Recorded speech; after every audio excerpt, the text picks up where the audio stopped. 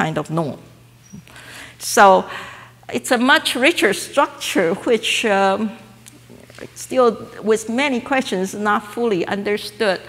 So, and these guys, they are the ones who actually read the paper after so many years, the only one who read it. And they were working on this lower range here. And they have very nice results about so-called linear graph containment, those graphs with hyper edges with small intersections like simple graphs.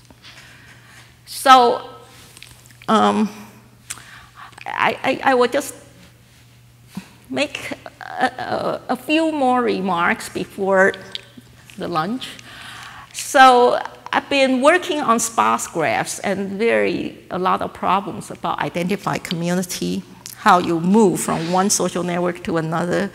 So I was looking at so-called positive rank 2, and just have a draft of this paper. So basically, back to 2 graphs, the following 2 are equivalent. In fact, there are a couple more properties, but at this point, I think you already got the idea. I'm not going to bore you with more properties. So basically, the eigenvalue have 2 positive eigenvalues, and the rest are all like noises, okay? And in that case, I can partition the edges into 2 parts, and each of them is quasi-random. Really, quasi-random is of rank 1, approximate rank 1, positive rank 1. I put positive here to distinguish from the bipartite case, which has a somewhat artificial rank 2. So, but anyway, one direction is very easy. If you overlap 2 quasi-random, you go there. The other direction is the part you have to work. And I got some of my students to struggle with messier, bigger cases.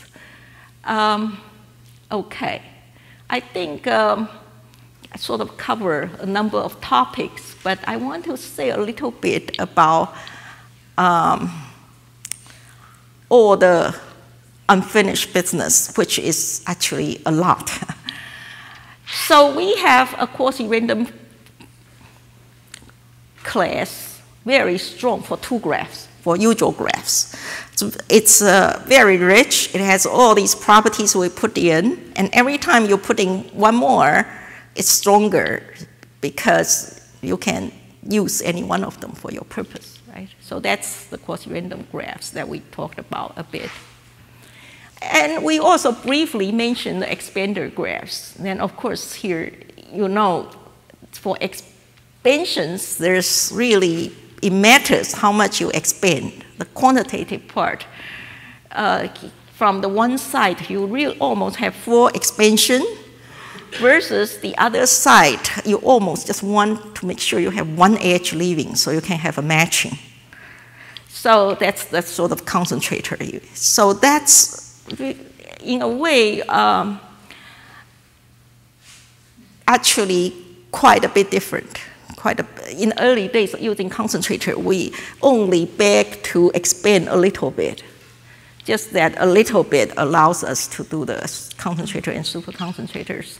So here it really takes a bigger classification there versus the other direction, which we really know really very, very little, because we know all random graphs. That's how Ramsey theory, Ramsey numbers is proved, because all random graphs should have very small cliques or anti-cliques, right? In the, like of size log n. So we sort of hoping that this Ramsey property is a very, probably older, much older than all these. People make such tremendous progress with all the beautiful applications in expander graphs. For Ramsey graphs, really, you are looking at finer patterns, and it's somehow a harder topic, at least to me, to see all those properties, how it's related. So you can see not as much progress was there. There was a couple of papers, but I still believe there was even, the whole explicit construction of Ramsey graphs and stuff. It's very, very far from what we really hope to capture from random graphs. Then, of course, for sparse graphs, you don't even have to go to very fancy stuff. Just see, if you are working on integers, then you know sparse is hard once you go down just even a little bit. So one way to fight with that is to really go very, very sparse, like the real graphs are. For real graphs, sparse means linear, so constant n, and the constant is not even very big, like no more than 10. So I think for the sparse, somehow not as much work on it, and really can use a lot more, and it's really close to, I don't really want to emphasize real graphs, but the story is really in real graphs. It really gives you good examples and guidelines in what to perceive, and that is why there's hope, because all these real graphs, they are amazingly coherent with amazing properties, sort of pushing you sort of finally on the good side of the Mother Nature, that you see these real examples try to guide you.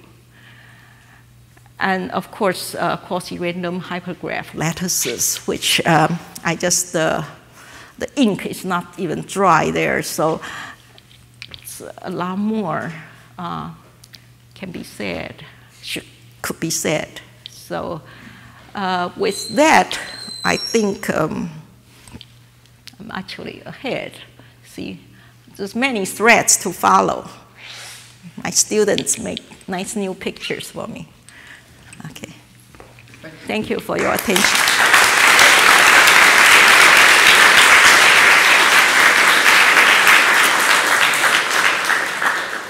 Questions, comments? Yes, Ben. Yeah, you mentioned some of the more recent hypergraph regularity results of Gowers and the global neighborhood chat. I wonder if you could clarify the connection between what you were talking about today.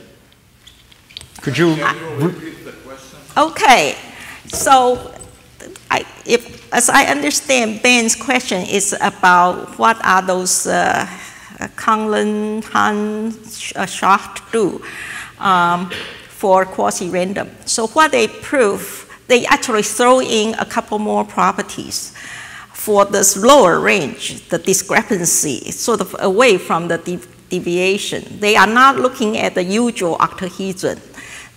The kind of, the graph counting theorem they have is to count only graphs with a restriction, which is that the intersection is at most 1, or the edges intersection is at most 1. So for that family of graphs, they link it to quasi-random, which is what I call discrepancy 2, but it's for K-graphs.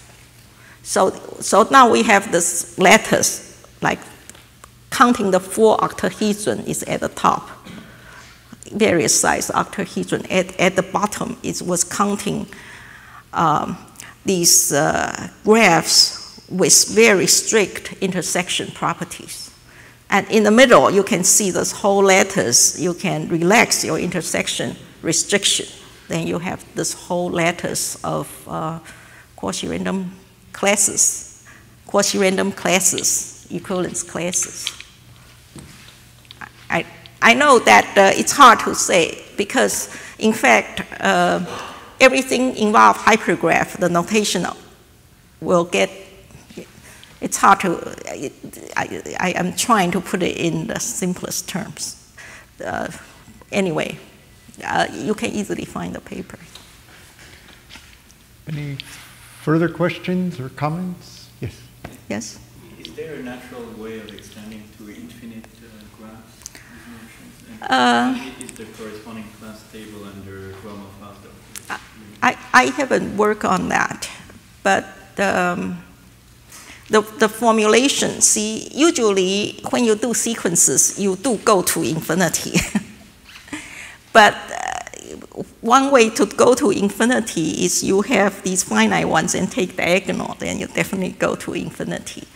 But I mostly work in the finite framework, which I find it particularly appealing. Yes, go ahead. Do you have results of explicit constructions like Graham, Chung Graham Wilson, Like what? like Chung Graham Wilson type hypergraphs?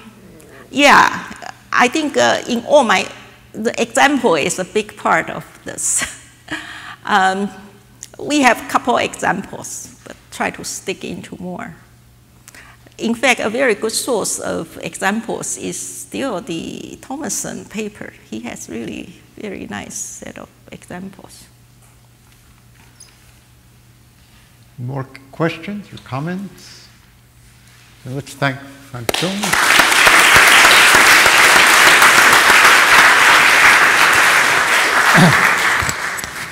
Avi has